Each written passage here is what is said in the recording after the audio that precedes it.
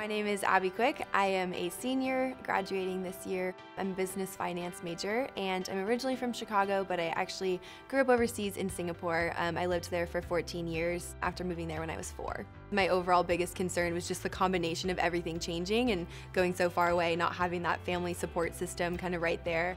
A lot of people forget that everyone's in the same boat and that everyone's going through the same thing, and whether you grew up overseas or you grew up 20 minutes away from Chapman, everyone's starting a new chapter in their life. And because we are coming from so far away, there are extra resources that we can get through Chapman, and I think it's really important not to be afraid to ask for those, and not to be afraid to look around and reach out to those other international students and really put yourself out there, because that's really going to make the transition easier if you dive right in from day one, get involved, try new things.